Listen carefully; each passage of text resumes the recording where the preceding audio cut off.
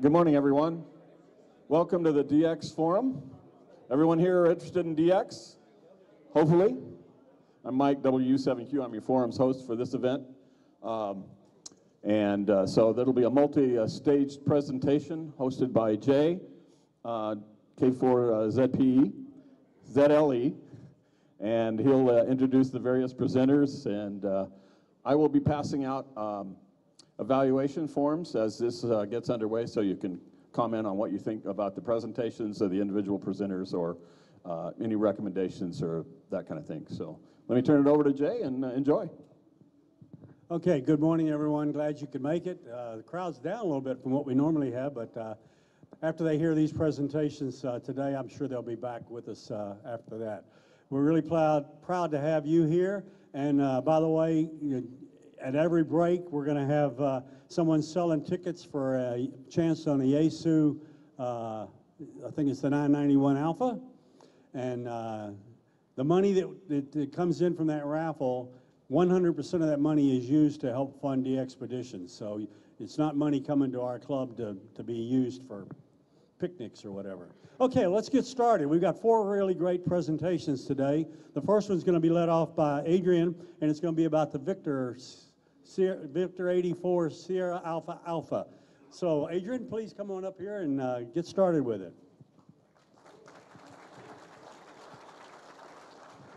Hello, everyone. Thanks for coming here. I hope you like the expedition cartoon.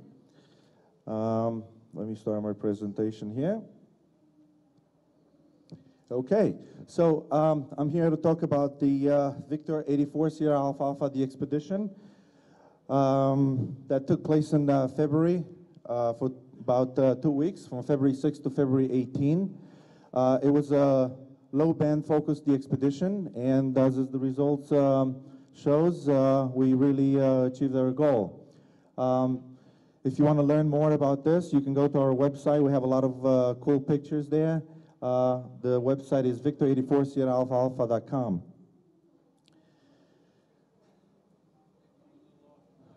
Yes. So the expedition had 25 team members from 11 countries and 5 continents. It was quite a logistics.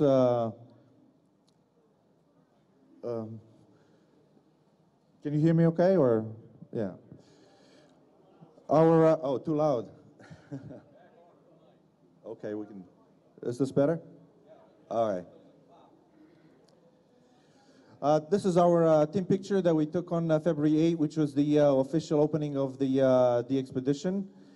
Like I said, quite a big team, and that was needed because, as you will see later, we had 2 different sites and quite a bit far apart.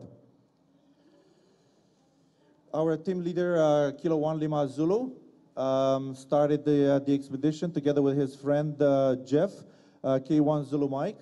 Initially, they wanted to do the expedition together to do low bands from the area of Brunei, but it turned out that to make a little bit of damage into the tough path that it is from Brunei, he needed to put together the expedition, a lot more people and a lot more logistics.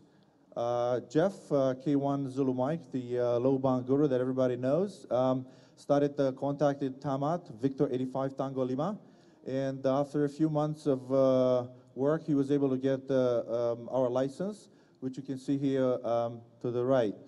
It's a piece of paper that opened up quite a few doors for us once we got to Brunei. Brunei is a little country in the island of Borneo. It's basically bordered by Malaysia, and to the south of Borneo Island is Indonesia. The island is an absolute monarchy. The moment you step down at the airport, you are reminded that this is a country totally owned by the Sultan, who is the head of state and also has absolute powers over the people and land of the country. Brunei is a rich country in culture and history. In our little bit of free time we had, we were able to visit some of the sites. You can see here the famous mosque in the capital of Brunei, and the small castle that the Sultan has. His palace has with the 1788 rooms. Quite a view from the city. What is Brunei famous for? Well, the two most famous things is the long-nosed monkey and the $1 gallon of gas. That was pretty cool because we needed to do a lot of driving to get the expedition running properly.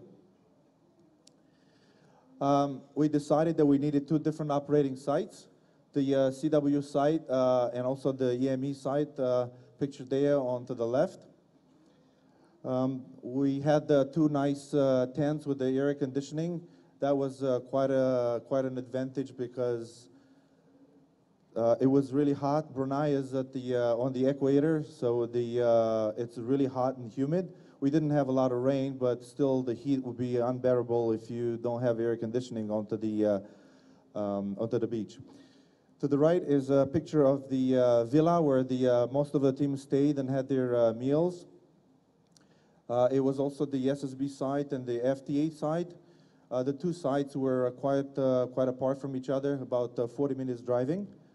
Apart from the inconvenience of driving from one site to another, there was, like I said, no issue with cost because gas is extremely inexpensive. The villa was very comfortable. It had even a kitchen, and we decided to have a local chef cook for us so that the team can be focusing on making cues and not the daily chores. The bedrooms were pretty comfortable. We had also air conditioning in the villa, and the cook was cooked mostly Italian food and some Chinese from time to time. It was pretty convenient. This way the team could eat at different times and show up to their daily operating shifts.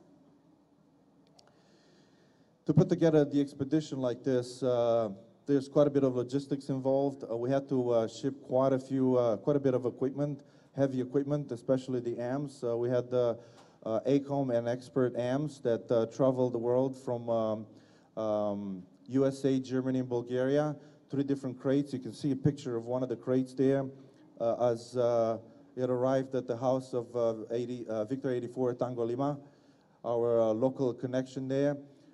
See pretty big crates, and Krasi through his company in Massachusetts put together the logistics to get this heavy crates air freight to Brunei.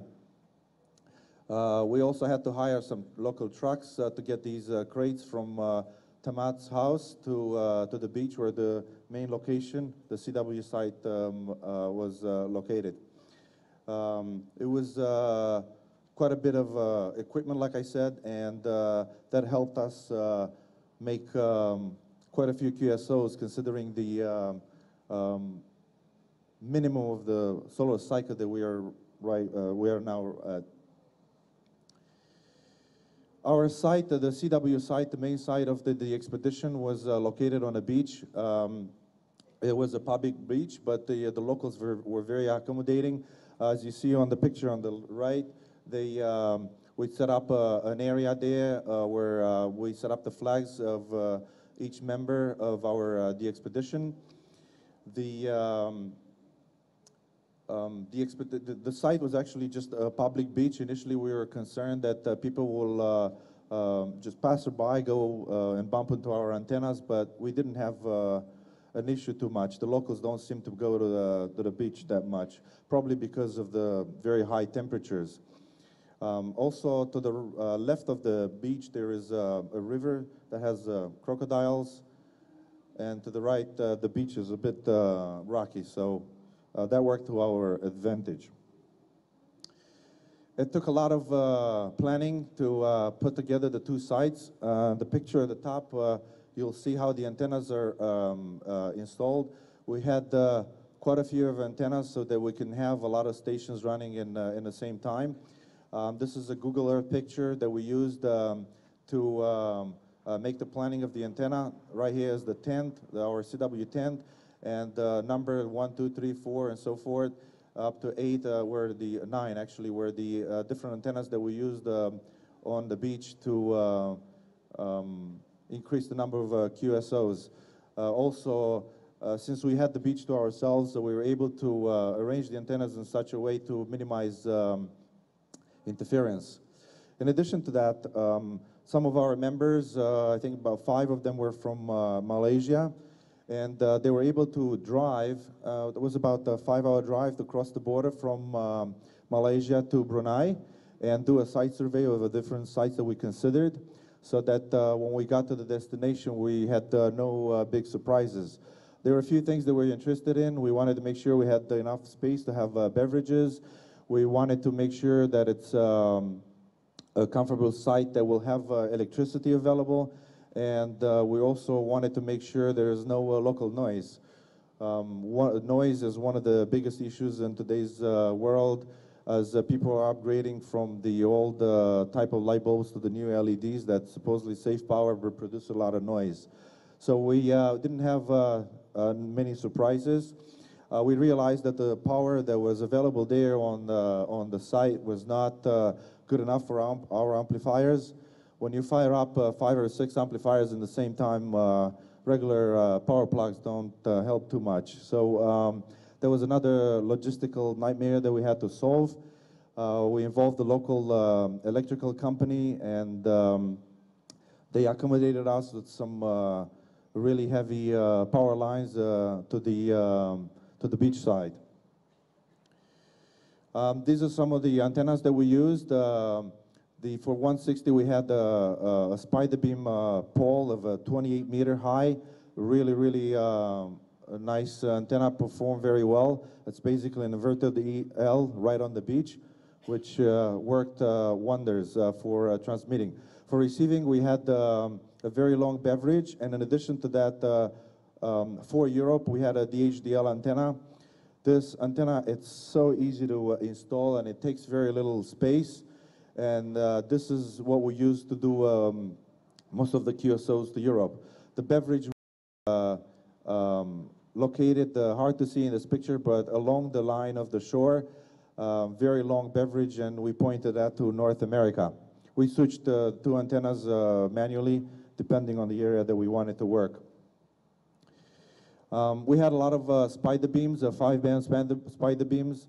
Those are very nice antennas, and they were shipped directly to us from Germany by Spider Beam. These are incredibly well-designed antennas. They've been used to WRTC, and as you know, they perform really well. The big advantage of the Spider Beam is obviously if something breaks, since there's just wires involved, you just put them together and, you know, everything works. For the 30 meters, we had a big IR. Although we could use this on different bands, it mostly stayed on 30 meters, and this antenna did most of the QSOs on 30 meters on CW. Again, proximity to the salt water did wonders for this antenna. Our hero was our 40-meter 4-square provided to us by DX Engineering. It was an incredible workhorse. This antenna alone, as you see there in the picture, the 4-square did almost 25% of our QSOs. So out of the 60,000 QSOs we did, 25% were done with this antenna. On 40 meters, the band was our best band. It was open most of the night, and we were able to really put it to work and increase the number of QSOs. On the SSB site at the villa, we had also some spider beams and a Cushcraft A3S and a bunch of verticals that pictured here on the picture on the right. We use these verticals mostly for the FTA contacts. We did quite a few of those, and thanks to the FTA, we were able to increase the number of QSOs and make quite a few people happy. For the 160 and 80, ICOM provided us with 2 incredible radios, the 7610. When Krasi and Jeff decided to put together the expedition, the first thing they said is, we got to call ICOM and get the same radios that we had in Spratly last year, because they really performed well.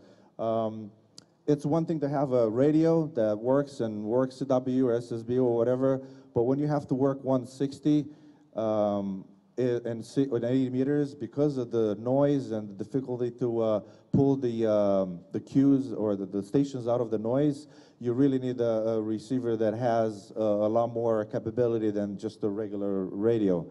So ICOM provided us these two radios, and they did all the QSOs for 160 and 80.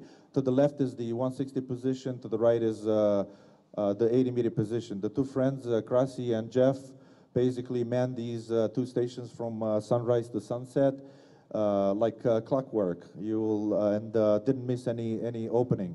Keep in mind that Brunei for the East Coast is almost the antipode, so even working them on 20 meters is a challenge, but working them on 160 is even a bigger challenge.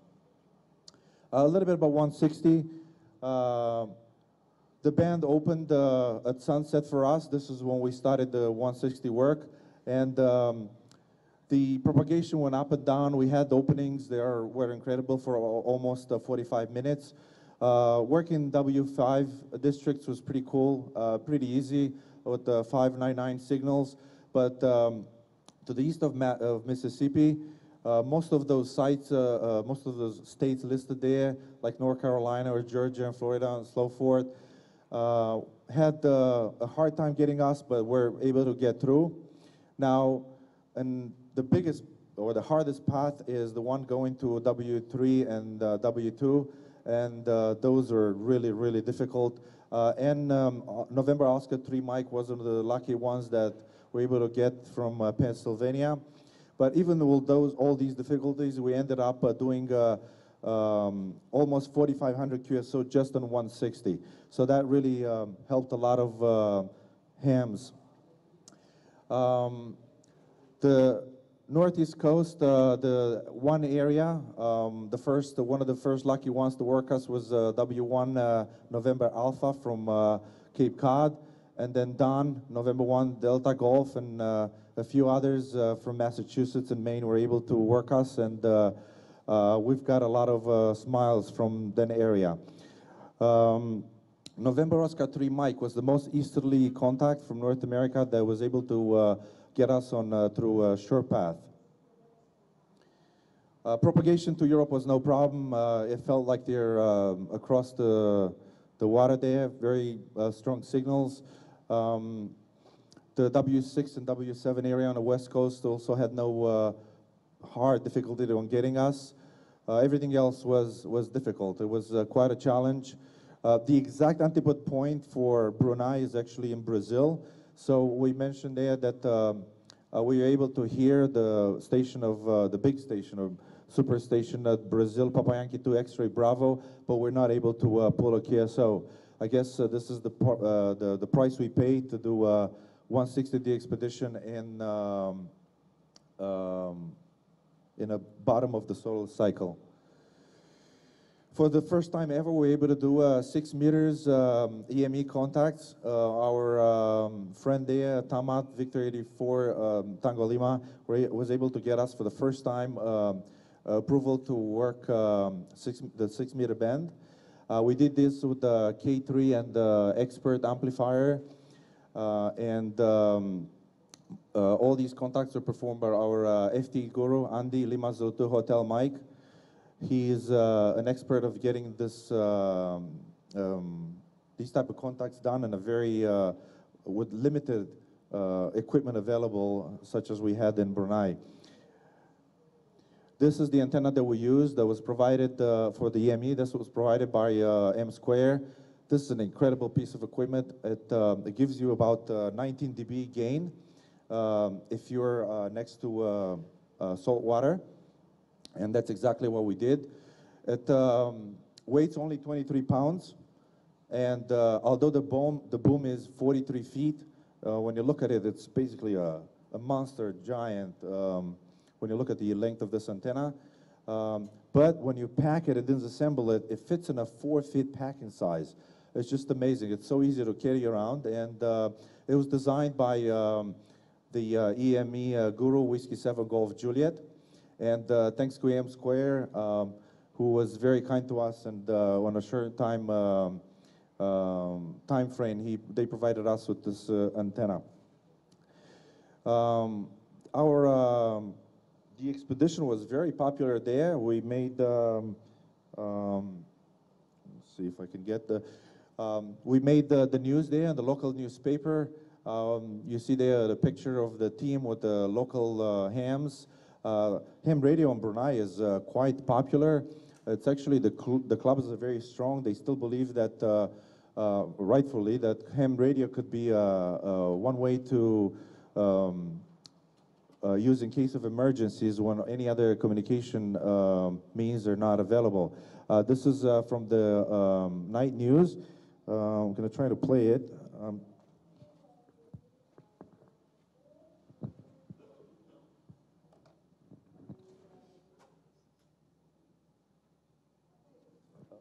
No, too bad. The locals were very friendly to us. They made us feel like home. They set up some parties. Their XYLs came and helped, and it really everybody cooked food in their homes and brought it to the CW site on the beach. It was quite of an experience learning about their customs and their country. Brunei is a heavily Muslim country where women have to be are forbidden to show their skin. That's why going to the beach is not a popular activity in Brunei. Also, alcohol is forbidden by law. You're not allowed to, they don't sell it, and also smoking is forbidden. But there are exceptions, of course. Tourists are allowed to bring 6 cans of beer or 2 bottles of hard liquor. Most of the flights going to Brunei go from Singapore, which is the opposite type of society where anything is possible and allowed. We even tried some of the local foods. You can see this one here is the national food. It's called ambuyat. It's made from the sap of a palm tree. Kind of unusual, to say the least. You have to put a lot of different type of dressings on it to make it edible, but it was popular. While we were there, we visited a quite famous ham, Victor 85 Alpha. We had a lot of fun at his house. You can see it here. He has a couple of towers and any equipment you can think of. Here's a picture of myself and him. He is quite a funny guy and very friendly. He came and visited us almost daily on the beach and wanted to play around with the station, and very talkative guy. And he is one of the guys that helped us put together some of the complex logistics necessary to get things done in Brunei. And the reason for that is that his daughter is the next queen in line on Brunei. So obviously that opened quite a few doors for us, and that's why we had quite a good time there. He served us lunch at his little palace there. We needed a little bit of a break from the QSOs, and this was a welcome spirit time experience. These are some Club Low statistics. Although Brunei is number 158 on the global DXSC standings, 160 is for East Coast is number 34. So it's an incredibly rare entity. You know, 160 is a complex beast. When you visit a country, bring some equipment with you. It's very easy to throw a piece of wire or some kind of beam, work in 20 meters or whatever. But for 160, you need some heavy, complex equipment and logistics to get it together. So that's why very few of the expeditions got involved in setting up 160 operations from Brunei. Our most popular band was 40. We did, and obviously 20 meters. We did almost 60,000 QSOs, out of which about almost 16,000 were in FT8. So FT8 is here to stay, and it will give us something to do in those times when there's just no propagation. Obviously, Asia, contacts with Asia were about 40%, and Europe 45%, as expected. The tough area of North America gave we made almost 10% of the contacts. But we did make the DXCC almost 151 countries, according to Club Log. That was pretty cool, made a lot of people happy. Those that worked us got a very nice QSL card designed by our QSL manager, Lima Zulu 1 Juliet Zulu, Tony from Bulgaria. It's a QSL card. I think everybody in North America that requested a QSL card direct should have gotten it by now. Everyone from overseas should be getting it in the next few days. And we're going to be, in about 6 months period, we're going to be uploading the whole log to Logbook of the World and make everyone happy. This was the expedition sponsored and financed by the members of the expedition. We did not request any funds from any club or any organization whatsoever. These are quite a few of the people that, these are the people that donated to the expedition, and as a thank you for giving them a first in 60 meter or 60 meter or 160 or you know, whatever other band. And we have to mention the DX Engineering and ICOM that really helped this the expedition achieve its goals. Without antennas and radios, you cannot possibly get anything achieved. Also, one thing that I wanted to say, the expert amplifiers that we had, the new 1.5 kilowatt, they work constantly, they run 24/7, and they worked wonders. Remember that working from the expedition where the temperatures are over 100 degrees, it's different than working from your home and your garage where you turn on your AC and the equipment, even though it doesn't say so, the equipment thanks you. Well, I'm going to play a little bit of a video of the site, and while I'm not going to take any questions that you might have, it's a drone view of our operating site. Give me 1 second. Actually, we could play the first the. Let's see if this is going to play.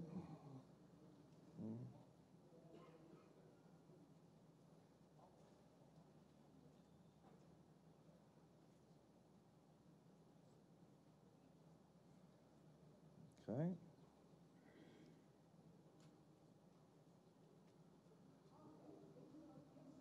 Okay. So this is a clip from the local TV station. We during the opening on February 9, 2019, a lot of local representative from the mayor, the telecommunications office, showed up at our site, and they were pretty excited about the expedition. It was quite a big deal locally there. I guess because of high profile of ham radio in Brunei, this made us feel like stars for those few days we stayed at our in Brunei. So while this is playing, I could take a few questions if you guys would like to know anything else about the expedition. Go ahead.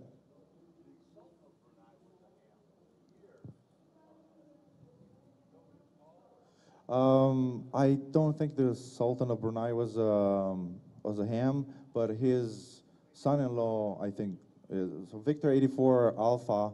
I mean, this current Sultan was there for more than 25 years, so maybe the Sultan previously, but Victor 85 Alpha is one of the important hams there. Like I said, his daughter is the next queen in line, so you know that's why also ham radio has such a high profile in Brunei. All right? Any other questions? Let me play the.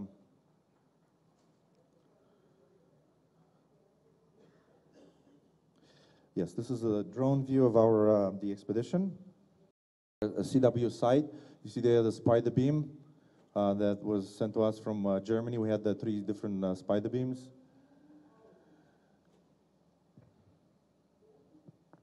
Any other questions?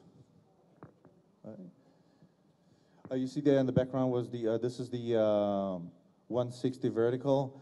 It was so high, we at some point we needed to, in order to do the L part of the inverted L, we used the drone to put it in one of the neighboring trees. This is the VHDL. It had the switching system manual. Basically, one of the team members there is moving the coaxial from the VHDL to the beverage antenna along the shore there. As you can see, we are very close to the beach. Also, Brunei is very close to the equator, which means that the tides are very similar, the high tide and low tide. So we didn't have any issues with the water getting into our cables or other equipment. I think my time is almost up. If there are any more questions, then, oh, go ahead. One more time. I had about 18, from what I remember. Well, quite a bit of wire. We had a lot of spools of wire that we had to carry around there into Brunei. Well, thank you so much for listening to our presentation. We had a lot of fun, and thank you, Jay. Adrian's no stranger. He made a presentation last year to us on the 6060 operation, and we appreciate him being here. Okay, next up, we've got, before we have them talk, where's Pat? Raffle tickets. Opportunity. They're $5 each, 5 for $20 for the $8.91 back of the room there. Okay, next up, I did give you the CD, didn't I? Or the thumb drive? Okay, you guys get here. Dave, here's the memory stick, Dave. There we go. Okay, as we get started here, again, there's raffle tickets back there, and I think Kevin's got something. I just want to ask you what the time slots are. They're about 25 minutes each.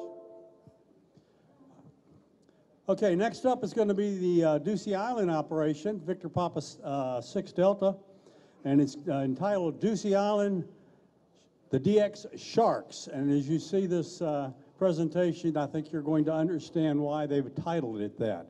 And the people that are going to be presenting are Gene, K5GS, Dave, K3 Echo Lima, and Les, Whiskey 2 Lima Kilo.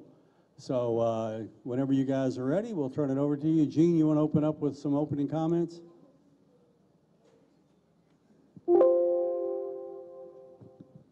Perfect. Thanks very much. I appreciate it. 25 minutes. Oh, man, I'm from New York City. I can do that in, like, real quick. New York City. I actually live in Tucson now. Anyway, it's great to be here again at Dayton. I'm glad that it didn't rain. Very happy about that.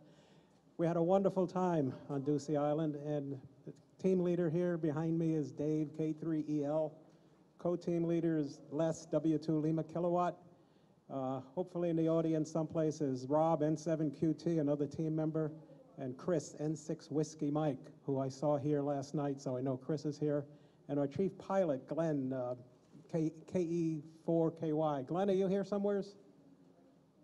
There he is, in the back, standing up in the back. We had a great pilot team from around the world. So what I will do is just kind of give you an overview of the project, and then I'll turn it over to Dave. All right, cool. So the whole concept of this project came up at Visalia in 2017, so just 2 years ago last month. We were sitting in a restaurant, and we said, where are we going next? Because we had done Chesterfield Island, TX3X before that. And of course, if you've ever been around a DXpedition team, when they say, where are we going next, the first thing that happens is the telephones come out, everybody goes on Club Log, and they look at the most wanted, and then start theorizing, what can we do in a reasonable period of time with prudent risk and a reasonable budget.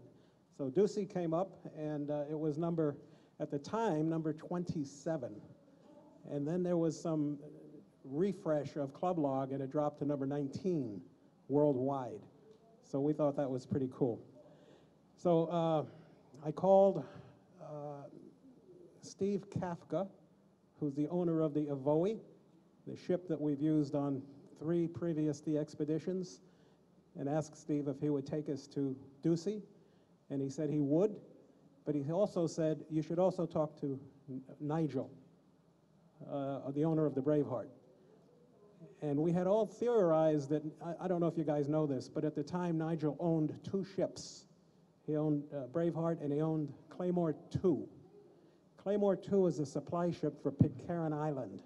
He supplied Pitcairn 4 times a year. So we thought maybe we could divert Claymore 2 because it was already going to be near Ducey Island. Nigel came back and said, I have a better idea. Braveheart will be there also with a bird watching charter out of Mangariva, French Polynesia.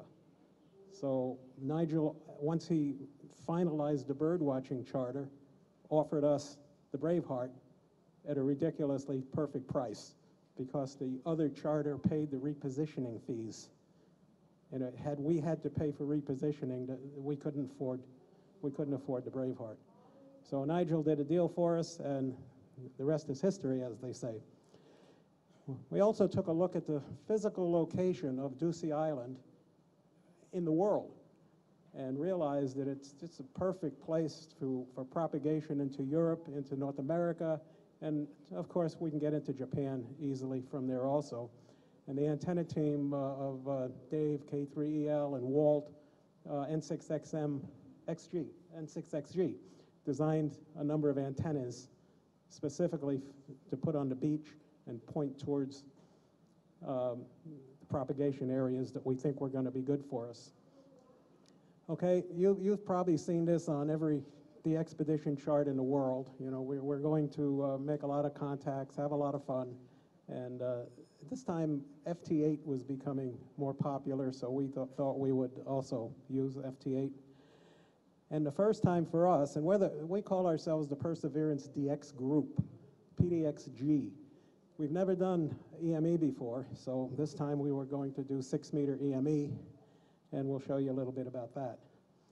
If you're not familiar with Pitcairn Island, it's the home of the mutineers from Mutiny on the Bounty that took place in April of 1789. And the descendants of the Bounty mutineers are still living on Pitcairn. There's probably, I think, 41 people living there. The Ducey Island is 540 kilometers east of Pitcairn Island. The only way to get to Pitcairn Island is by boat. There are no airports there, which means the only way to get to Ducey is by boat.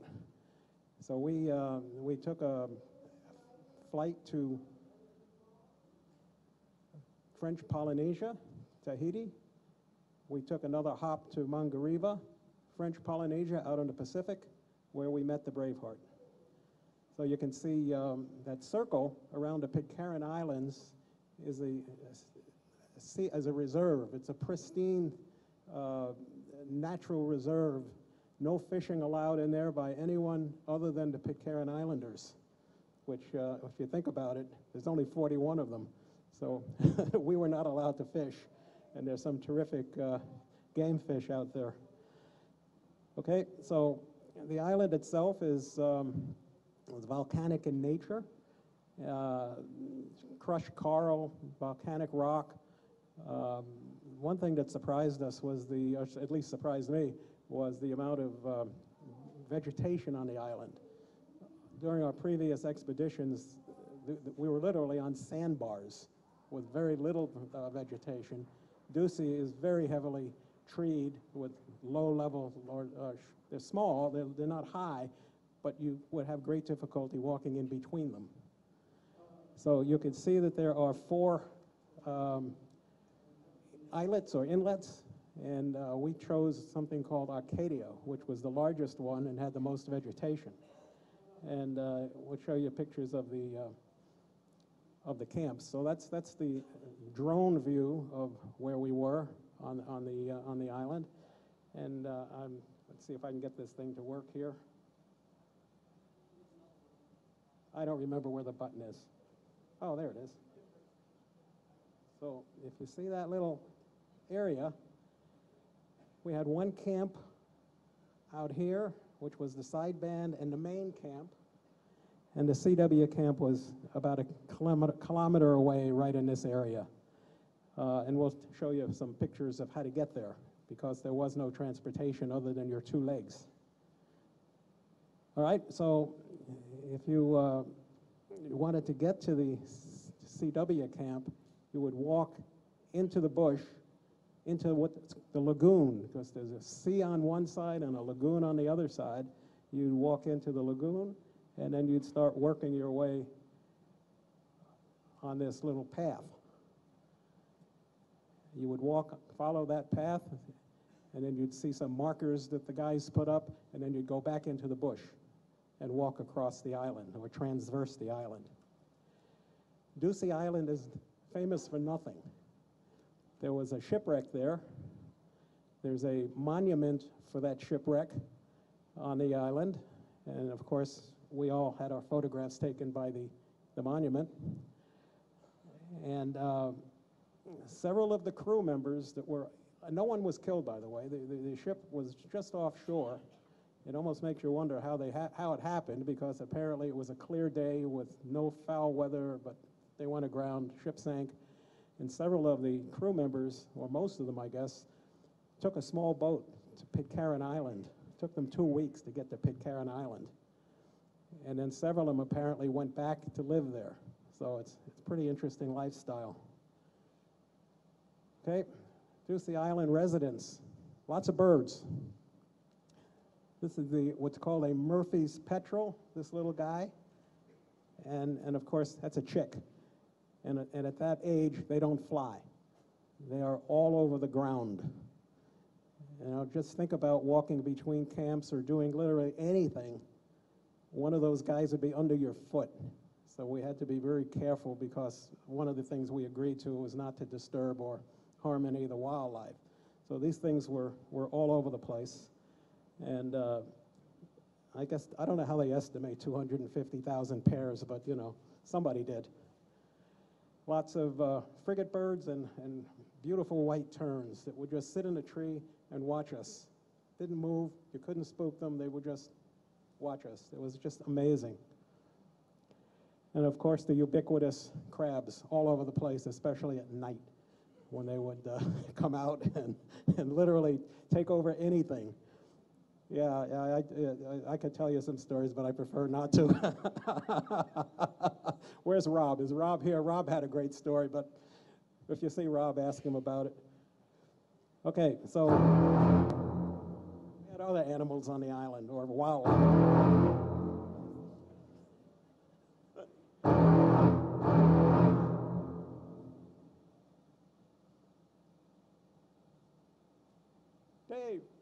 Dave, do my video. Is it going? Stop.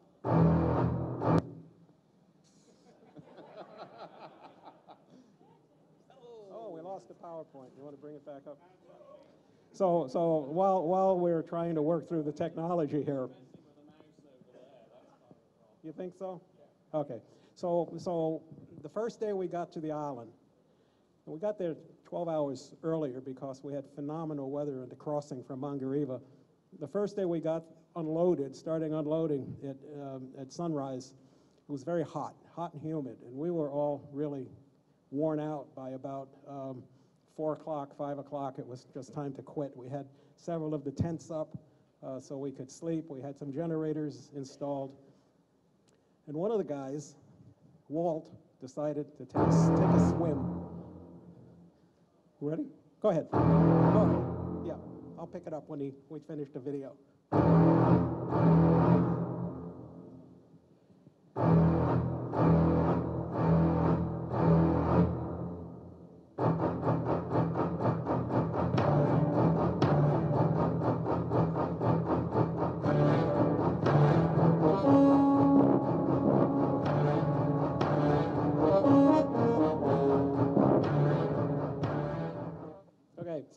So you got to picture this. It's about 5 p.m. We're hot. We're tired. We're all at the main camp. And Walt says, I'm going to go out and take a swim. So Walt goes out to the seaside. What you just saw was on the lagoon side. Walt went out to the seaside. And just as Walt was out of sight, the skipper comes to the camp, and the skipper says, I don't want anybody swimming after 5 o'clock or at night. And of course, sharks. You just saw them. So here we are now wondering if Walt's going to come back. Well, Walt does come back, and we said, did you see any sharks? And I don't know if you guys know Walt, deadpan. He says, is that what they were? And it was like... But fortunately, we didn't lose anybody to sharks. We have a couple of other stories, but we'll spare you of those. And let's see if I can get this going again. No.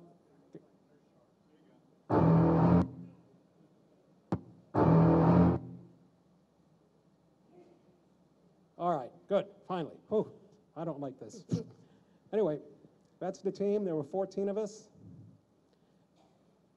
You guys and gals have worked on previous expeditions, just about everybody on that chart. They have been to places like Bouvet, Jackie's ZL3CW, of course Rob and Dave and Arnie. You all know Arnie very well. I think this was Arnie's 13th expedition. And we had a really, really good team. Everybody got along pretty well. If they didn't, we showed them where to go swimming at 5 o'clock. But that's my time. I'm going to turn it over to Dave, and he'll tell you everything that I said that was wrong. All right, so I'm going to talk a little bit about the setup we had on the whatever. And what we did was we scheduled every operator 2 options during his time on. He could be CW, he could be sideband, whatever he chose to do.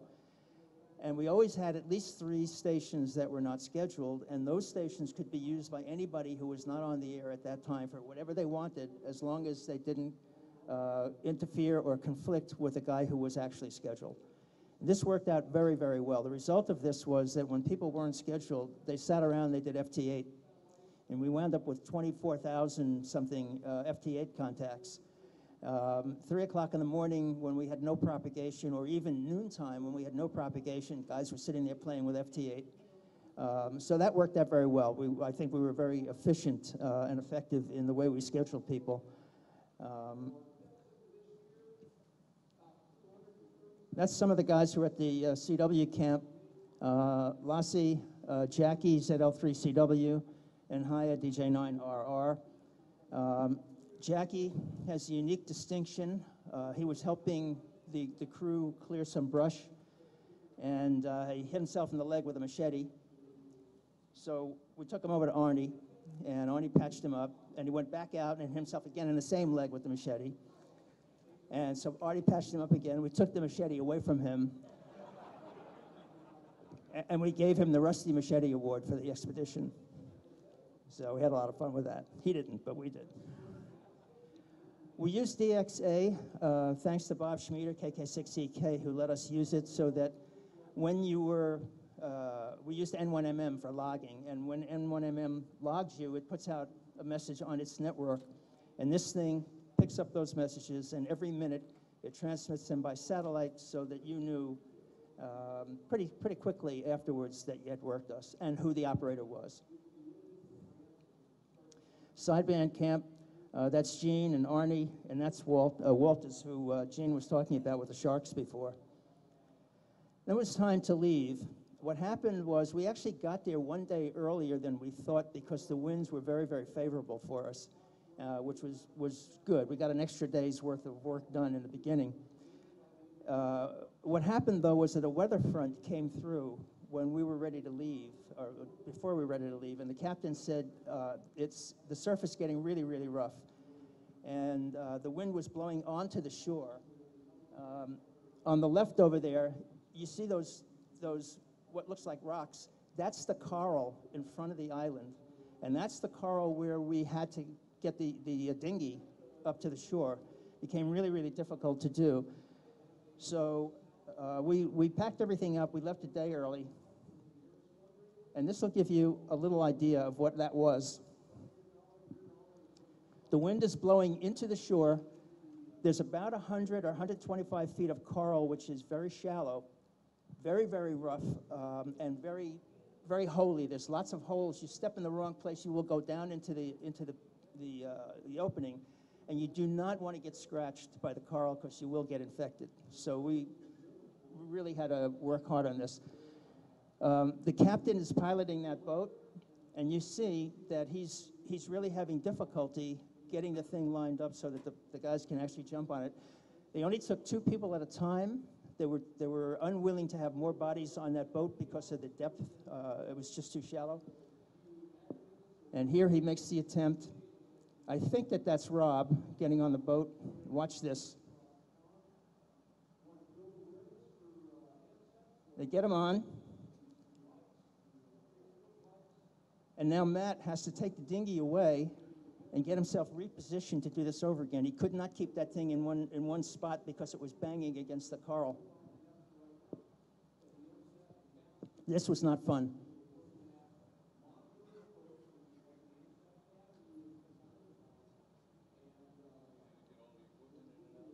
That's how we got the equipment in and out also. What we did when we left was we actually left our personal gear on the shore, all packaged up. And a team, we picked the youngest guys, which didn't include me, and they all went back the next morning, and they did another run, actually several runs, and got all of the equipment back onto the boat.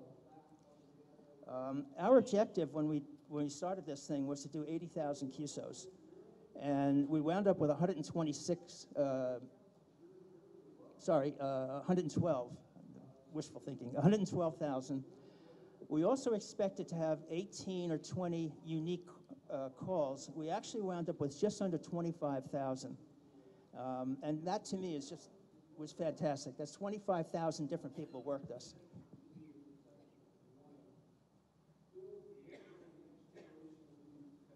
That's a little humor. We want to thank our corporate sponsors. Elecraft was fantastic. DX Engineering, of course, was fantastic. Step IR, Rig Expert, Spider Beam, great job. Northern California DX Foundation was first and foremost, as almost always, in supporting us. German DX Foundation and a whole bunch of clubs really helped us. Tim M0URX is our QSL manager. Everything goes through him. He's got the logs. Anybody had an issue, he's the guy that you have to talk to. A thank you to our pilot team, Glenn, who was the chief pilot, sitting in the back there.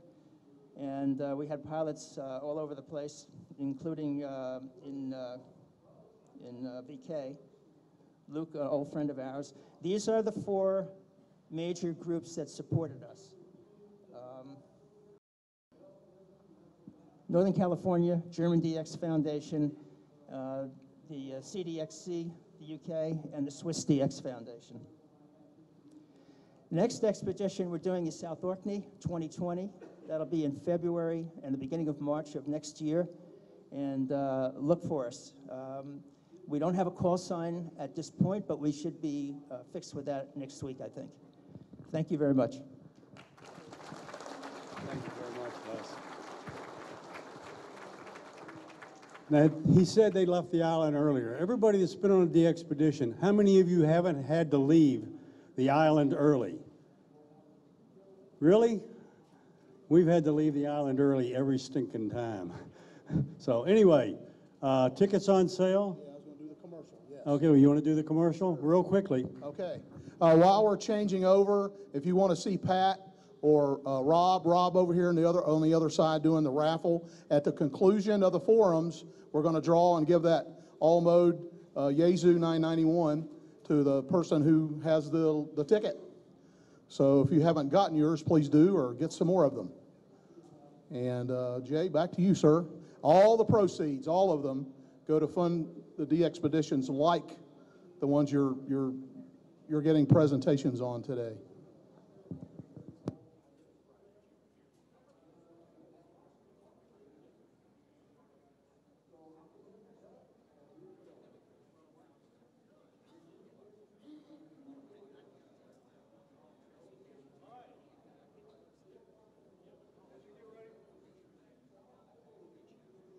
as we get ready for the next presentation,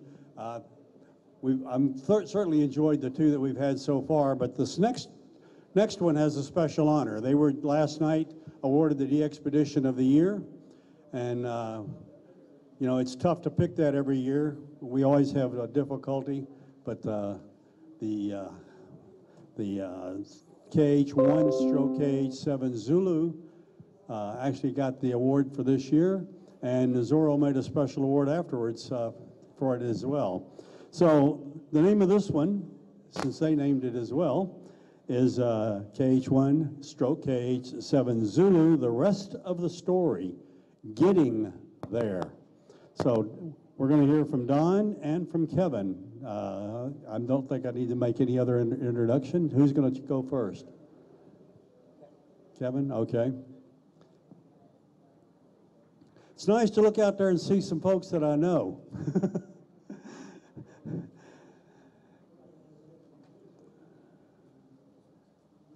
Okay, keep talking. What am I going to talk about?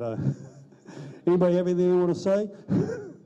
Or actually, hey, while we're waiting, any questions for the Ducey Island group? Any questions? They're sitting right here. We can have them answer for you. No? Okay. Nothing there. Yeah, we'll do another commercial. And at first I'll do a joke. I'm not a comedian, but okay, what's the difference between a poorly dressed man on a unicycle versus a well-dressed man on a bicycle? Anybody got it? A tire. Who said that?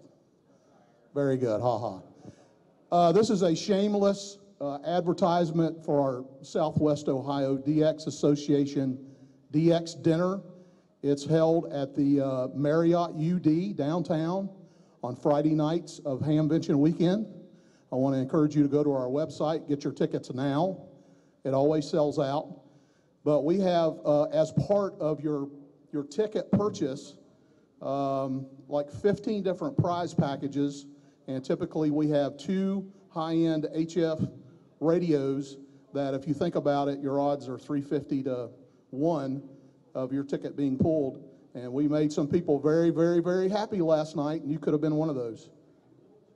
350 to 2, that's right, Jay. So I want to ask you guys to consider that and join us at the dinner. It's a great time. We have a lot of good fellowship, and after the dinner we have a trade win sort of a reception area after the banquet, and we just kind of shoot the breeze and have a great time. So thank you, Jay. Yep. Pat's in the back. You know, we only have one more presentation after this one, and then we have the drawing. So get your money out. Get that billfold out.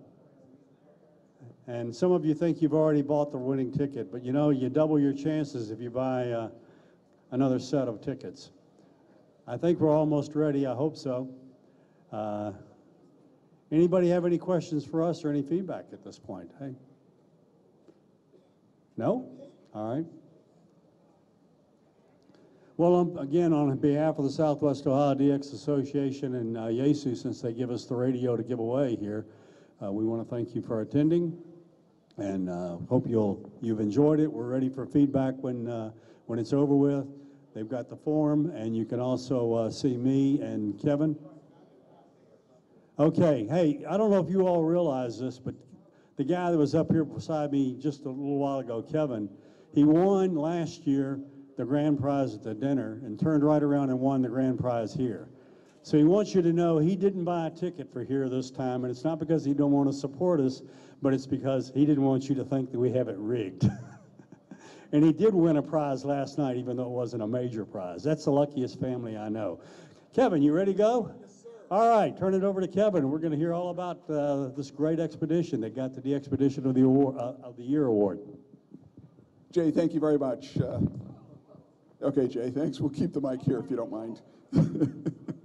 Don and I would like to tell you about getting to Baker Island. I think most of you have seen the videos and the stats and heard about presentations from Island. So we want to tell you a little bit about what it took to get there. So we're going to start out with a video. Is the video going to play? No video today. Come on, video, play for us. There we go. Play. Nope, not going to play the video. Not our day today. All right, no video today. Sorry. We thought it would play. Okay, Don, you're up. Yep. So why did we go to Baker Island? It's a top 10, depending on when you look at Club Log, it was 5, it was 6. By the time we got there, Kosovo had been on the air, so we were up to 5. We knew it would be popular. It's rare for a reason. The reason is it's hard to get licensed and permitted, and it's in the middle of nowhere. So it's on the equator. It's a long distance from the population zones. A little bit of history. That part of the world was frequented by whalers. They had fished out the Atlantic, so the Nantucket whalers had to go around South America. And then as they went into the Pacific, they found these uncharted waters and islands. The captain from Nantucket was named Michael Baker. He first found Howland, and he named it Howland, and then he found Baker, and he named it after himself. It's good to be a captain. The American government took over under the Guano Act when we acquired a lot of islands. It was further occupied during World War II by the military, and you'll see from some of the pictures they built a coral landing strip. As I said, it's just north of the equator, treeless. There's nothing there. They told us it's arid, you won't get rain. Well, we found that differently. It's a bird sanctuary. When the military was there, because of the planes, they pretty much cleared it of most wildlife. By the time we got there, there were 7 to 10 million birds. They told us to keep away from the wildlife. Good luck. Became a refuge in '74, and then it became part of a larger monument a few years ago. After we were, the Dateline DX Association went to Mozambique. We did as Gene did. We sat around, what's rare, where can we go next? And we wanted to go back to the Pacific. How do you get a permit? In March of 2015, I got in touch with the U.S. Fish and Wildlife people. We told them we'd like to go to Howland Island. They said put in a formal application, which we did, and then we didn't hear anything for about a year. We kept inquiring. We were then told they're reorganizing. Now we're in March of 2016. In March of 2017, they finally did reorganize and appointed a new superintendent for that part of the Pacific.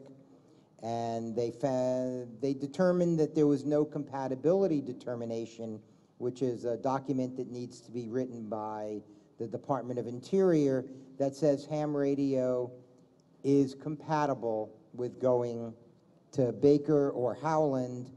We were then told we couldn't go to Howland because some people had gone there illegally and had left their mark, and they had ruled it was not, until they got there and cleaned up, they weren't going to let anybody go. So we were invited to resubmit our application for Baker. We helped rewrite the compatibility determination. That was then published in a Federal Register. And 3 years after we started this process, we got an email that said the Dateline DX Association was chosen to pursue the finalization of a landing permit. 2 or 3 months after that, we did. I think you're up, right? Yeah. So you can see the team of operators we finally ended up with. The one person that's not here that actually didn't make it to the island, but started with this was Tom Harrell, N4XP. He unfortunately had a lot of medical problems that prevented him from coming, but he sort of jinxed the team list because it was about a month before we were scheduled to depart, and he said this is the first expedition he's been involved with where team members were not coming and going all the time. And a week later, of course, we lost one team member. Then another week later, we lost another team member. So anyway, but we had a great core team. For me, it was an interesting path to the leadership, is in that Tom was still pretty sick when we finally got the call that we could go, and he called me and asked me to take over as leadership for it. So that was an interesting path. The other things we ran into was the permit from Fish and Wildlife would only let us go certain times, and they wanted to send a resource manager along with us, which we had to work around that person's schedule, and they didn't yet know who it was going to be.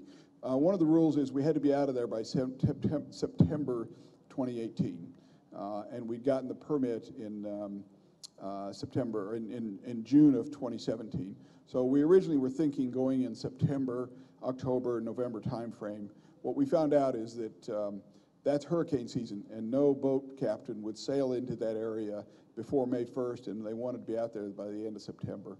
So that basically put us into June in terms of the boats that we could find to actually get there. So the boat we ended up picking was the Naya. One of the conditions of the permit was that the boat had to be approved by the Fish and Wildlife Service. And some people I know about the Machaya out of Hawaii, we had listed that on our potential list of boats that we wanted to use, and we got an immediate phone call from the head of Fish and Wildlife in Hawaii. He says, the Machaya is not allowed to go on this trip. Enough said, we didn't ask any more questions. I don't think any of us were opposed to that, but and Hawaii's a long ways away, as you'll see very shortly. So the choice of the Naya was a new boat for us, but it turns out to be a great boat for this. It worked out very well, but this also drove the budget as to what we would do. We did actually go see. You can see so the dimensions of the boat. It's basically a dive boat, a steel dive boat, live aboard, 120 foot by 30 foot, do 9 knots. You'll sleep 18 plus a crew. So myself, my wife, and 9 Victor 1 Yankee Charlie James Brooks went in February to visit the boat, check it out, talk with the crew, and make sure the boat was actually adequate, since this boat had never been on a cruise this long, this far away from home. They're typically a 7-day dive boat, and it's brand new to the DXpedition world. And the week before we got there is when the 3 Yankee 0 Zulu crew had failed with their boat, so we had a lot of trepidation. So you can see the distance from Hawaii. It's almost 1,900 miles. American Samoa, which is where we actually had to sail from, yet another requirement for the Fish and Wildlife permit is we had to leave from an American port. And so we basically picked American Samoa. Hawaii was not a good choice in distance. So some of the success factors associated with it was you could read up there. The first question is, could the boat hold crew and food for a month? And after working with them when we met in February, it definitely was very practical to do that. So we were very convinced we had a good boat. And as it turns out, our resident boatman, George AA7, George Victor, who also owns a very large boat, as you know from the Desheo trip, was very pleased with the boat as well. So it turned out to be a good one for us. We also found that, as I noted here, that it turned out to be a personal fit for all the KH-1 operations. So on to getting equipment tested and assembled. We basically ended up shipping 3,000 pounds of equipment to the island. As you can see, we packed it out, the tents, the radio equipment, and everything was assembled. So here it is, getting ready to go. We did a dry run at my house in California. Ross packed for us, and then there you can see it went on to the freight. Shipping costs were an important part of this. No, Don, you're supposed to do this part. Sorry. You're always stealing my lines. Shipping 3,000 pounds to Fiji, which is where the ship was headquartered, cost $20,000 on the outbound. Import duties and VAT came to about another $10,000. We had freight in the U.S. to worry about. But we got everything by June 14th loaded on the ship in Fiji. Some of the crew went ahead to meet there. The rest of the team met on the 19th of June in American Samoa. We then sailed to Baker. This is the timeline that we expected. We actually got to Baker a day early. Here we are, the 19th, we got together with the crew for the first time as a whole team, went over how we were going to land, the positioning, who would take over when we got to the island. And here we are finally, over 3 years from when we decided we'd try to go to Baker Howland on board DARA.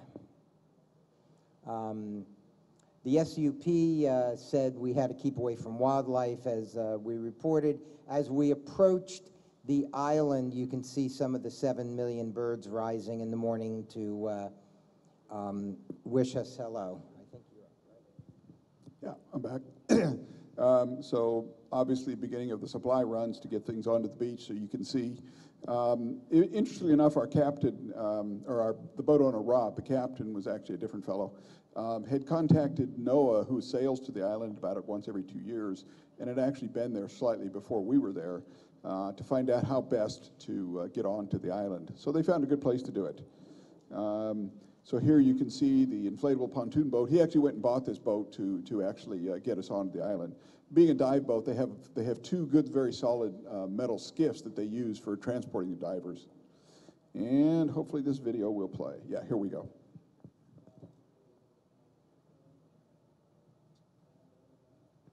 Okay, no audio with this one. The audio is great on this one.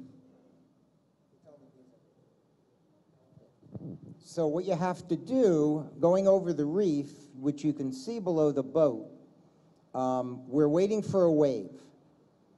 And if you really look carefully, you'll see fish, skates, swimming around our boat. There's one right there, 2 of them actually. So Rob is waiting again for the right wave. He's finally about to catch a wave and not run over a couple of skates. He guns it, he gets to the beach. They jump out and spin the boat before the next wave comes in and lets the water push it back up on the beach. And this was on a calm day. So that's how you get on Baker Island. Yeah. One of the good things about the Naya was the Fijian crew. These guys and gals could lift anything, and they really did, in 100+ degree weather on the beach, take a lot of the workload off the team. Here we are, bringing everything in. The supplies were coming in faster than we could deploy them. This is the site location. The access was from the west, so we put the stations on the west. In the middle is a day beacon. It's on the map as a lighthouse, but there's no light, so it's a day beacon. We put the sideband and main operating tent on the middle of it. We then ran cable for south to digital, and we kept the CW operating tent all the way to the north. Is that still there? There's the lighthouse in the middle. You can see the south. Here's the CW site. We had 3 stations. The main headquarter tents. These tents, by the way, were with us on VP8 ORK. We bought new covers for them, another $12,000. The tents are going back to VP8 with Gene. There's a sideband, and here's the digital tent with 2 stations for RIDI and FT8. Here's some of the antennas. 5 antennas at the CW site. What we call the AA7JV FAT 160. It was designed by George. We also had VDAs. Here's the 3 at the sideband tent, and we had 3 more antennas at the digital tent. One quick thing, if you look at the beach, the permit said we had to be on the beach. We landed, it was about 7 in the morning, and it was already approaching 90, 100 degrees. The resource manager, Allie, who was with us, and was on that beach in that heat, and noticing that the ridge was blocking the wind, said, this isn't going to work, go up on the hill. So when you work closely with Fish and Wildlife, you can have a permit that says anything, but they are realistic about what they really will allow you to do. Yeah, so you can basically see our tent set up here. And as Don said, these came from VP8 ORK. Let's see, on to the next one. We're sort of running a little slow there on time. Sitting in the tent, Allie was our resource monitor, the person that worked with us pretty closely and helped us a lot on the island. So this is us putting up the big IR antenna. Many people have put these antennas up. Most people don't find it too difficult, but the problem is when the sun came up, you could only work on the beach for about 30 minutes. So we actually tried to do most of these by moonlight, and that was one of the things that tripped us up. Is the first night we were there, moonlight came out, it was very good, and we said, okay, the next day, we couldn't work during the day because it was too hot, so we said we'll work at night. So the sun went down around 5 o'clock, the moon didn't come out. Instead, a 2-inch rainstorm came in. So it never rains on Baker. But we did get the antennas up, as you can see. This is George and Mike and Tommy putting up the FAT 160, and then we finally had the DHDL loops up as well. The 2-element wire beam, George pulled in this design from the 3 Baker 7 guys, worked out very well for us. And then you can see basically this is the view from the beach. This is, Don, you want to jump back in? This is James Brooks' favorite shot, our sleeping quarters. We called it the Baker Island Hilton. It was up on the ridge. It got wind from the land side. The problem with getting your wind from your land side is there's about 10 million residents there doing their thing, and the odor was something you won't forget. Here's Allie's executive suite. She had a Fish and Wildlife little pup tent.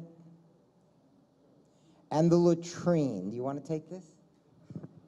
When we got our permit, it said that you must remove all human waste, from your bodies, as well as all the garbage you collect. You have to take it off the island. Can't leave it on the island.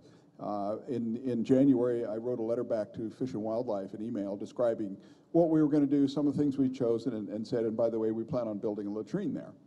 I get an email back from Laura and Allie, our Fish and Wildlife, says, the permit says you have to remove your human waste.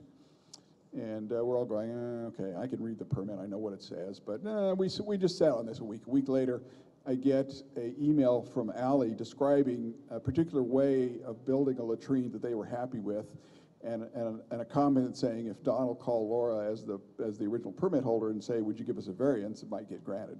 Yeah, sure enough. So we got to build a latrine.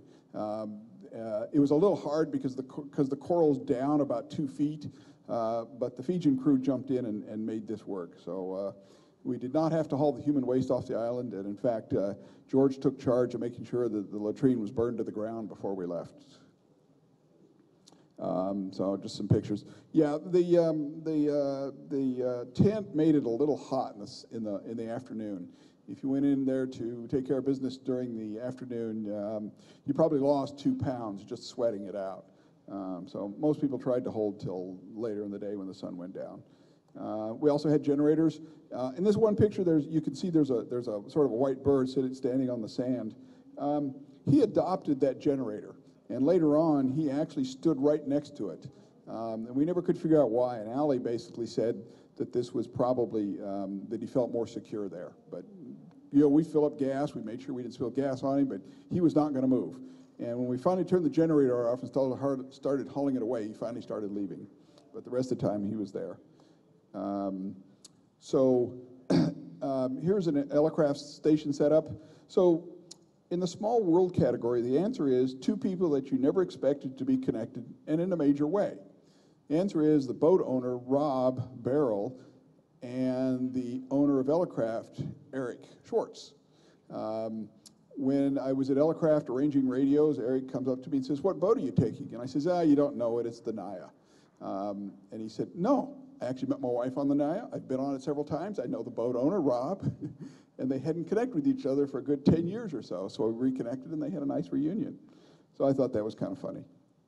Don? Here's the on-island team leadership, myself and Kevin. As we said, N4XP was the off-island leader because he couldn't go. Here's some of the operators, Bud, Arnie, Neil. Those 3 are not with us today. George, who is in the audience, James Brooks, who did the video, which we'll show at the end, Tommy, Ken, sitting here.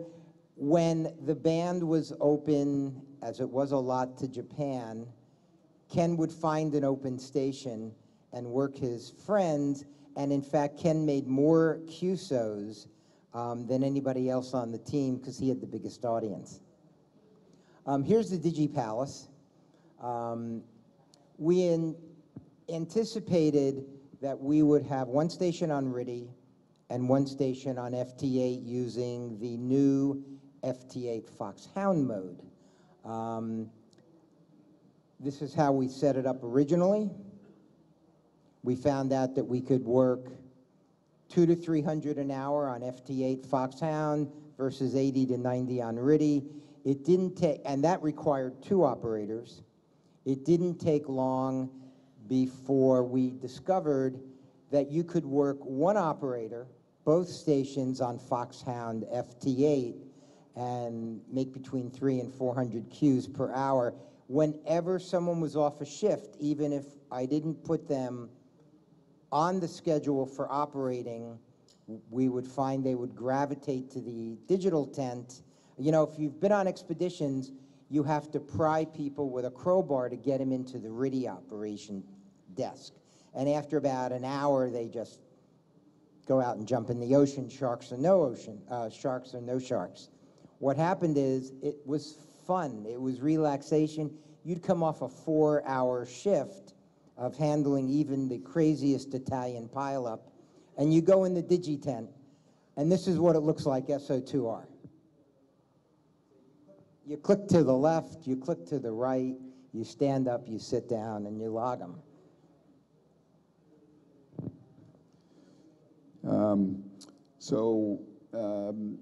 One of the interesting aspects is how Foxhound mode came about. When we started the expedition, I wanted to make sure that we could run digital contacts. This is before FT8 was out. That we could run digital contacts, aka RTTY, at the same rate and volume that we did for CW. Not sure why I was after that, but that was something we did. And Ned stepped up and said, you know, let's talk to Joe about getting FT8 in a mode that could work. And so Joe worked very closely with us to get the Foxhound mode, and we went through several releases and testing sessions before we were actually ready to go with it.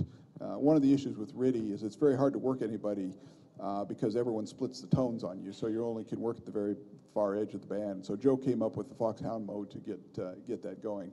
And probably the highlight for Dot and I was last night. Joe came up and congratulated us for the expedition and thanked us very much for actually proving that FT8 was very useful on a de-expedition.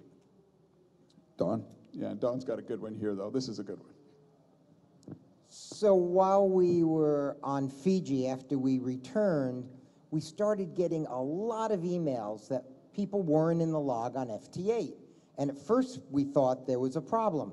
So I started researching some of these emails on not in the log, and we have the all file from the FT8 software, and they're just not there. And OE7MPI sends me a screenshot saying, you guys really screwed up. You're doing something wrong with your logging. And he sends it, and I'm looking at this, and I'm going, well, it looks like we worked them, until in the upper right, you see KH7 CQing from grid square K077, which is in downtown Moscow. So lots of Europeans had worked a pirate who was too stupid to take his grid square out of the software. Here's our resource monitor. She learned how to operate FT8 and even had fun doing that. Never rains on Baker, huh? Well, there's some of the never rain clouds that would come through. Here's the before and after pictures of the crew of the Naya fixing the Baker Island sign. Each morning we'd have team meetings about areas that the pilots were reporting.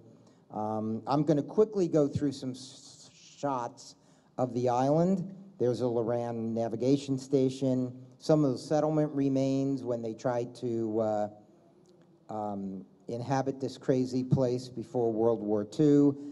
Guano settlement, that's an anchor from the 1800s. an old crane from the military days, an old bulldozer. The military pulled out and just left everything to nature. Tropical birds, frigate birds, sunsets. If you've ever been in the Pacific, you know what a Pacific sunset is like. You'll remember them the rest of their lives. Last time at the beach, as we were leaving, like the last expedition up, a weather front was coming in. We saw it on the maps, and we said, let's get out of here. We cleaned we did some, the NIA cleaned up the beaches. Fish and Wildlife was very happy. Here's some blue-nosed dolphins leading us as we leave the preserve. There's a very large pod of bottlenose dolphins. Not sure you can see them jumping out of the water. They're not, there they go. We caught barracuda on the way back, finally got to the port. Where did the money come from? As you can see, North America, 77%, Europe 13%, and Asia 9%. This excludes the team members. Team members put up half the money, as you can see there. Individuals, 27%, 90% of that money came in after we were operational. We still try to get out the word that we have to buy the boat charter before we go. Clubs and foundations, 24%. Unique call signs, we actually had more unique call signs with Europe than we did with Japan, and a lot of that, again, was FT8. Keep going. 17% the queues were from Europe. 42% from Asia. We have to do a better job raising money in Asia. Here's the queues by mode, even though we did a lot of FT8. You can see CW was still over half our queues. The map showing how hard it is to work Europe over the North Pole. So that's largely what we wanted to tell you about Baker. But I think that one of the notes is we consider it a success for three reasons. One is we broke even financially. The second is that everyone came back, no injuries and no deaths. So we felt very good about that. It was a very hot place. There was no chance anyone was going to get injured and die from it, but heat exhaustion was a very possibility. Arnie was our doctor, and he regularly kept track of us, made sure we were doing good. Although there was one point when we were packing up, I finally sent Arnie back to the boat because he was starting to be pretty bad. And the third thing, the most important thing, is we made QSOs with everybody that wanted them. At first, people did not think that we should go in June, that we would not be able to make any contacts with Europe, but we did very well for Europe. We covered Europe very well in terms of countries. And at this point, I'd like to take a minute and ask all the KH-1 operators and staff to stand up and get known or seen. So please stand up, KH-1 people. Just quickly do that.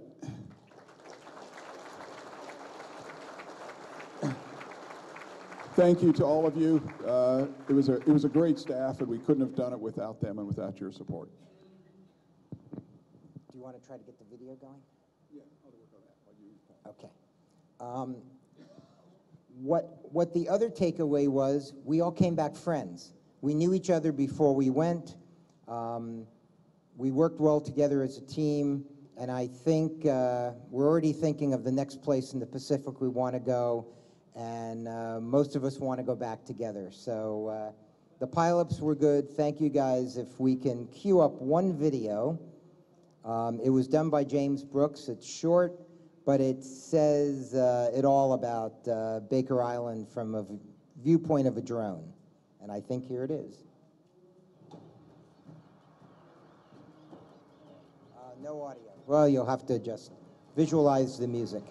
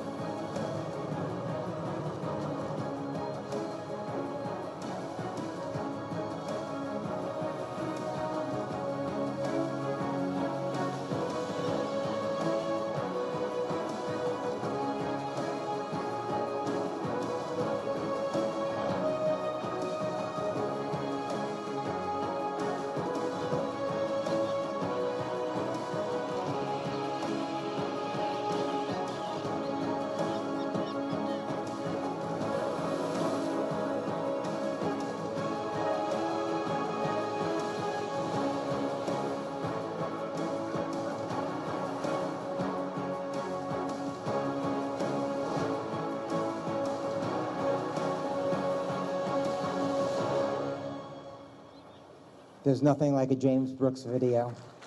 Thank you.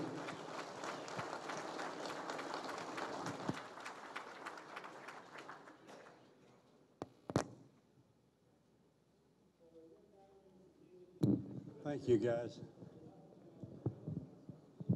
I'm surprised you didn't mention anything about some of the history of the island there, guys, like Amelia and the population. Yeah, the settlement. If you haven't read about that settlement they tried to have there before World War II, it's very, very interesting. I would encourage you to look that up and do some studying on that. Anybody here from the operation that was in that area that thought they got stuck on the island for what was it, an extra week? Nobody here from that one? Okay. Again, this is an interesting place and quite a challenge. As you come up, Glenn, it's going to take us a little bit to get settled here. And I tell you what we're going to do is while we have the opportunity, we've had 3 presentations so far, and I'm running just a little bit ahead of schedule. So if you've got questions of any of those that you haven't had your questions answered yet, we'll pose those questions right now. Anybody have questions for any of the 3 presentations? No? You guys aren't, oh, here we go. Baker, okay.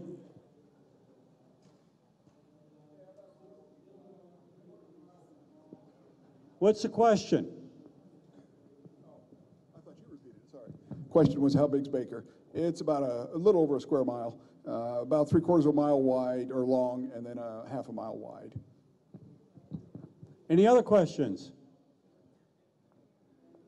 You know, I noticed both of the last 2 have talked about having the SVDAs, and I remember, where'd Ann go? When we were on Clipperton, one of the complaints we got was somebody said that, you know, those guys aren't very strong at all. What are they using, verticals? Yes, we were, SVDAs. So those are beams, folks.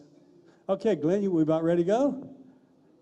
I'll introduce it. You know, this last night we had a silent moment for folks we've lost in the past year, DXers, et cetera. And one of the folks, we don't normally do this, but one of the folks, and I'm hoping some of the contesters made it here. I made this the last presentation for our session so that some of the contesters could be here and hear it as well. But Paul, W0AIH, unfortunately fell off his tower this last year. And I was looking for somebody who could do a little tribute for what Paul has done, et cetera, in the DX and the contesting arena. So I finally got Glenn to agree. I had to dig deep to have somebody who was willing to talk. It's unusual. But Glenn's agreed to do a small tribute to us on Paul. And he's titled his, I have to get these things out to remember them, the legacy of W0AIH. What can we carry forward? Well, I think that's a good way to look at it. Glenn, thank you very much.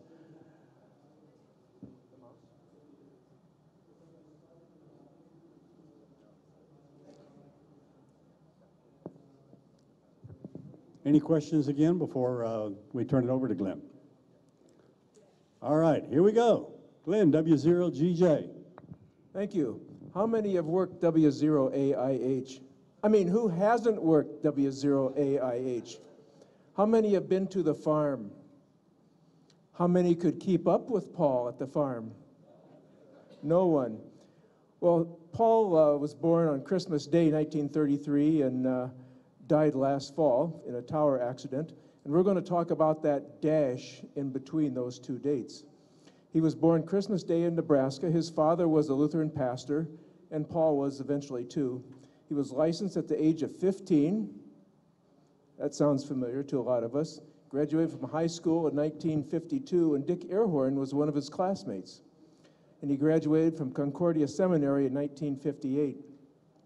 And one time I was working with him, and on the crane it said 1949.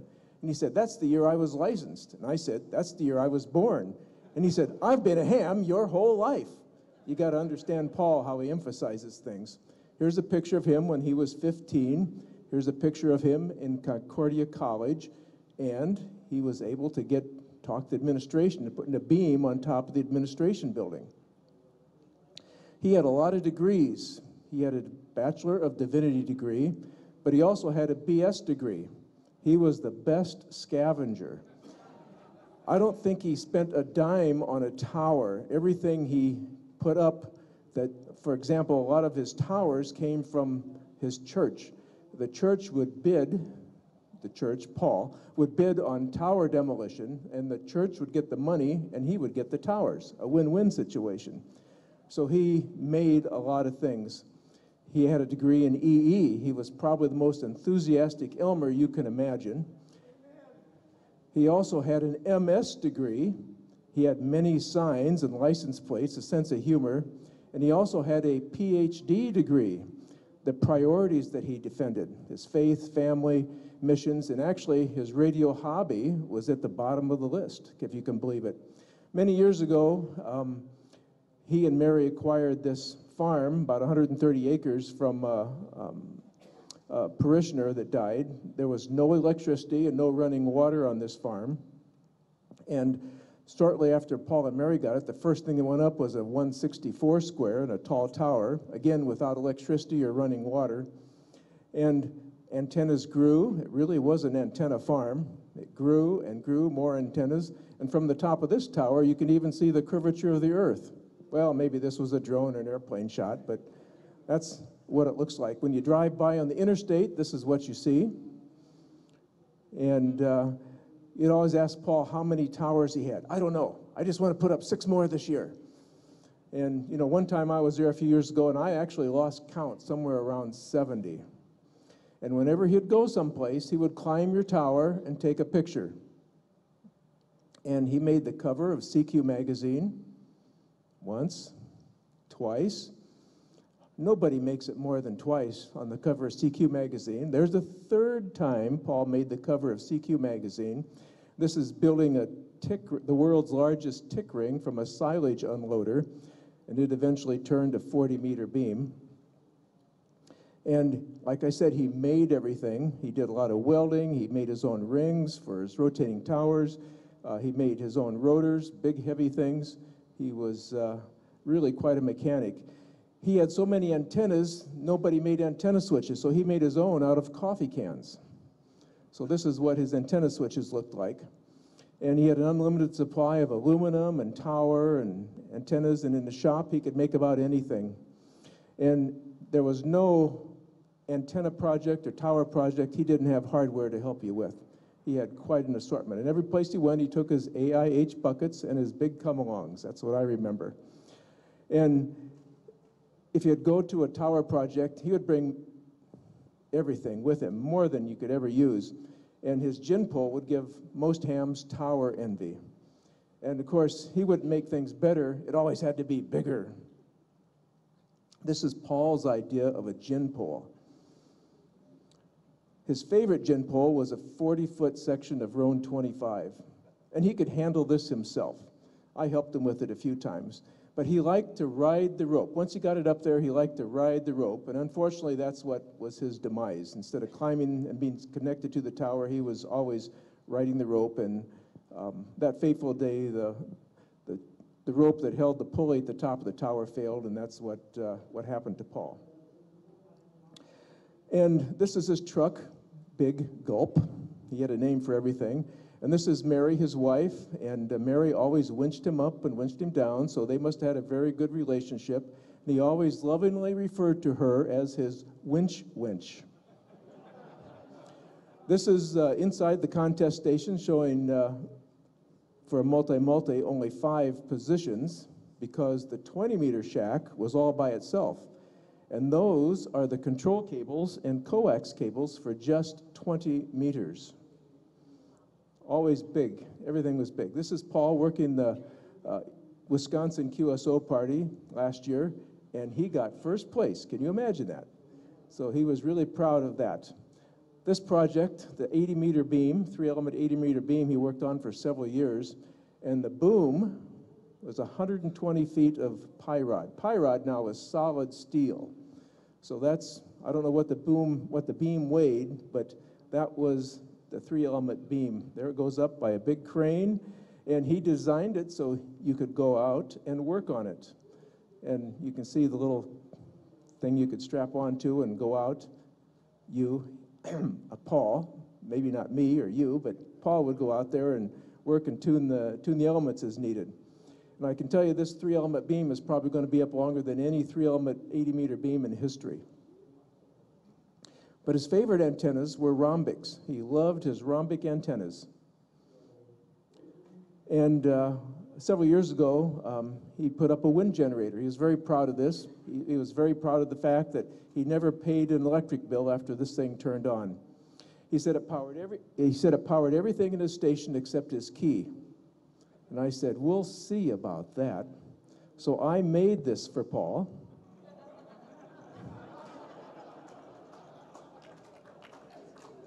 And he loved it.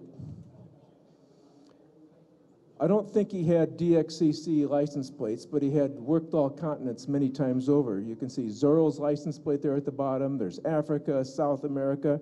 There's even Bhutan on there. So lots of license plates, lots of signs. There's even more license plates. And he loved Burma shave signs. How many remember Burma shave signs? Well, he had one going up his driveway once. Don't take a curve at 60 per. Would hate to lose a contester. Burma shave. He went to WRTC last year for WRTC and also to see his 5th daughter, Sandy, who's here today. Stand up, Sandy. And he really enjoyed WRTC, but you know, he always would climb a tower and take a picture, but the security guards at each of the stations wouldn't let him climb a tower, so he had to climb something. So he climbed a stile and took a picture from the stile. And, you know, Paul was a Lutheran minister, and over 500 years ago, Martin Luther put his 95 Theses on the wall of the Wittenberg Chapel, or Cathedral, but Paul had one more. Everyone should honor the organist and all who play music in any church. Music is a great addition to church worship. So that was Paul's 96th thesis. He also got to know Gennady, UN7QF, over the radio. And to make a long story short, Gennady came to the U.S., went to seminary, and started many churches in the former Soviet Union. And Paul would go over and he would operate from there. And he married many hams, and last year was his last wedding with Jerry and Val. And he was quite a DXer. This is the DX forum. And he had, according to ARL, 390 countries confirmed. Who has the most, does anybody know what the most countries that anybody has ever confirmed, whether they're alive or silent key? 393. Well, just before he died, Paul was working on another submission. There are 402 entities possible, and he had 10 that he was working on to submit. He had found cards for 5 or 6 of these, and hadn't quite found the others yet, but, you know, he might have a record. 10 years ago, he was inducted into the CQ Contest Hall of Fame, and Paul and Mary were married 65 years. This is one of my favorite pictures of Paul. It was taken a couple of days before he died, and, you know, at age 86, you know, 180 feet, this has got to be priceless. He didn't mince words. No one could keep up with him. He retired as a pastor at the year in 2000, but worked as a renter for another 17 years. And he knew his destiny, and he designed his own gravestone. He wanted an obelisk that looked like a tower, and he'd even prepared his own funeral service. There's his gravestone. There's an epitaph on it. About 12 years ago, Paul and I were traveling to Dayton, and we were laughing about funny epitaphs that were on tombstones. And he said, I want to be buried with my Bible, my hymnal, and my original key. And he recited Isaiah 53 many times that predicts the coming of the Messiah.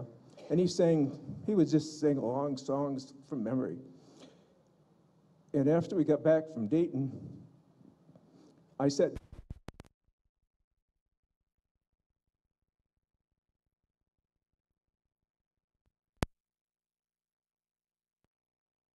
he called me and said, "That's it. I'm putting that on my tombstone. That's my epitaph." I said, "But Paul, it's too long." He said, "That's what I'm going to put on my tombstone." And this is what he put on it: a Bible, a hymnal, and a key, a passion for these three. The key is now silent, but Paul kings with the Savior of Isaiah 53.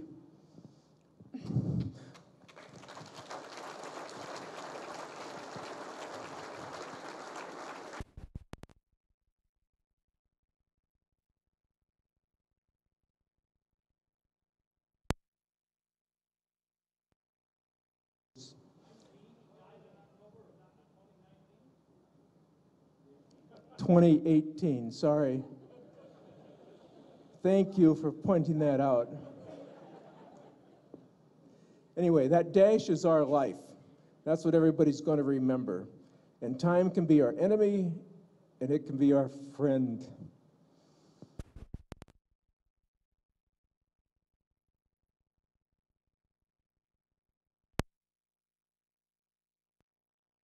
What will you leave behind?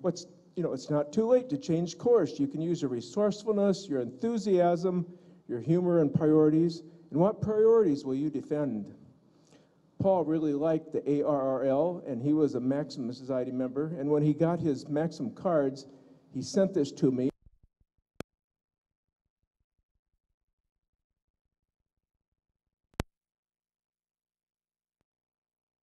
You can donate to it with GoFundMe, the ARL Foundation. You can just Google the W0AIH Scholarship Fund, and you'll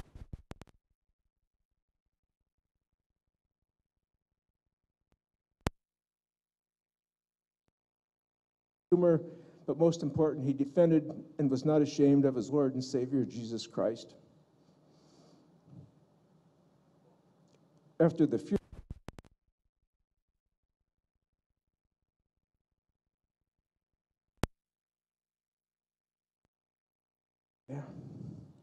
so if you want to look at more about Paul, you can go to qth.com or just Google W0AIH. And again, here's his epitaph. Any questions about Paul that I might be able to answer? Yes?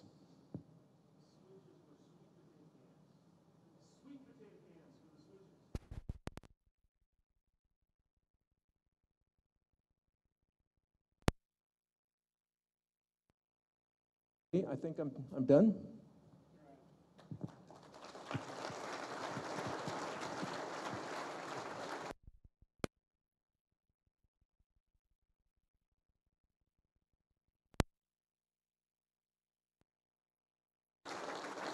Leave that up. No, put that back up.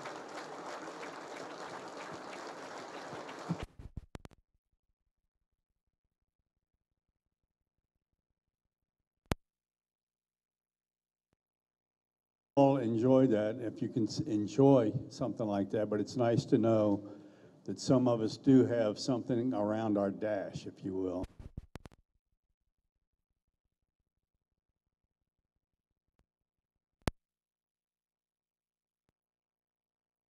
At least somebody will have the same kind of feelings about us. Okay, we have one more shot for you folks.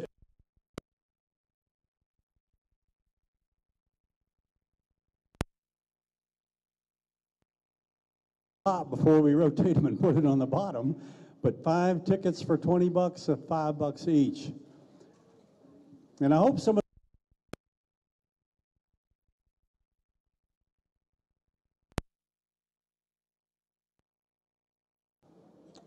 Okay, Pat's back here in the back, walking around selling tickets.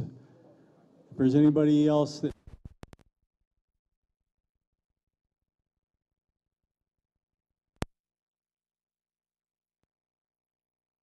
Rob's coming up with the barrel. We're going to have draw. Who doesn't have anything in? Sandy, you have anything in?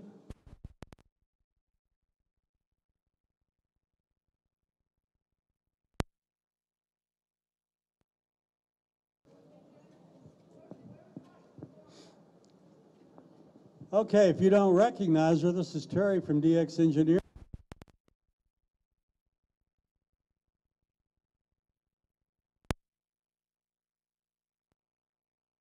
Every stub in? Please get them up here.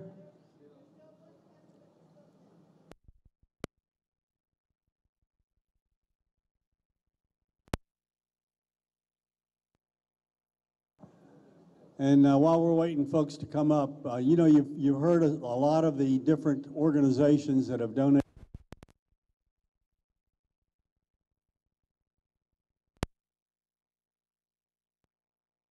program at the DX dinner last night.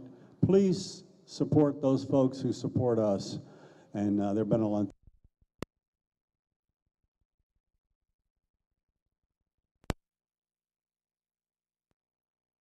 From Ohio, even though it's the wrong end of Ohio. You know,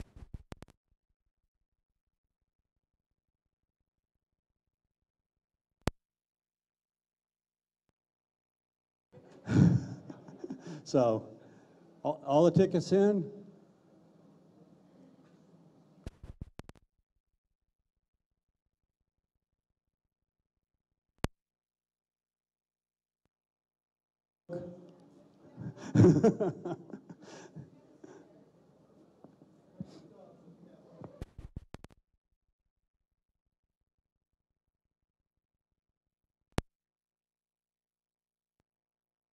Okay, I've known the winner personally the last 2 years, so maybe this year I won't know the person personally.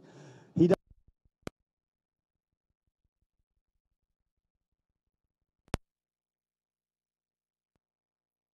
All right, I hear you, Mindy. Pat's got some more. We're unabashedly looking.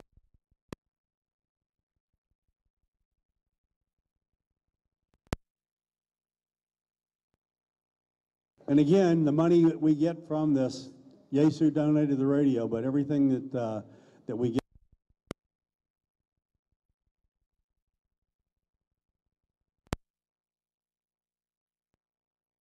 Association. And if you don't know a whole lot about us, we were formed 30-some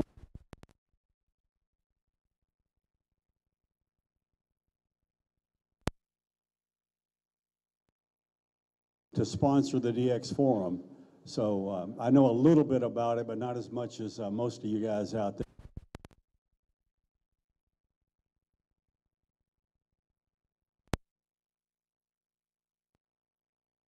To have some fellowship with those folks that we work. And like I say, I look out there and there's a whole bunch of you that I've worked from the other side of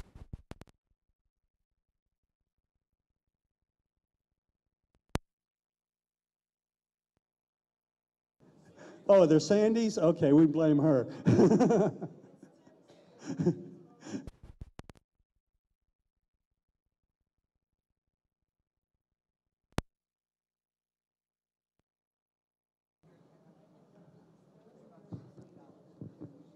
We're still within our time.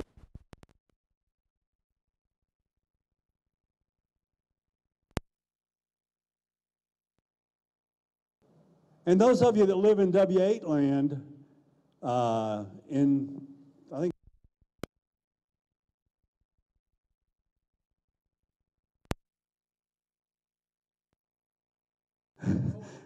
Owensville, but we're going to inaugurate a W.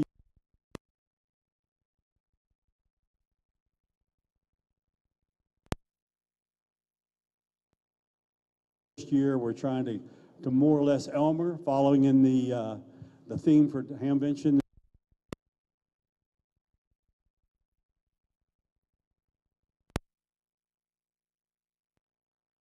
Speaker is going to be Tim Duffy, and he's going to come down there and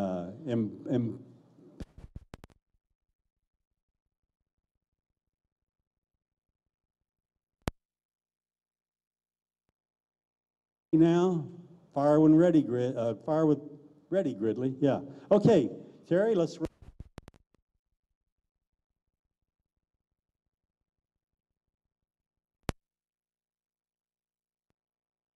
Terry, announce it.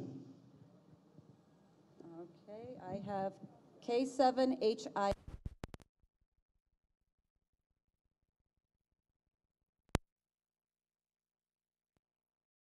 Kilo 7, Hotel India Lima. Okay, I guess we'll be mailing it to them. Thank you very much.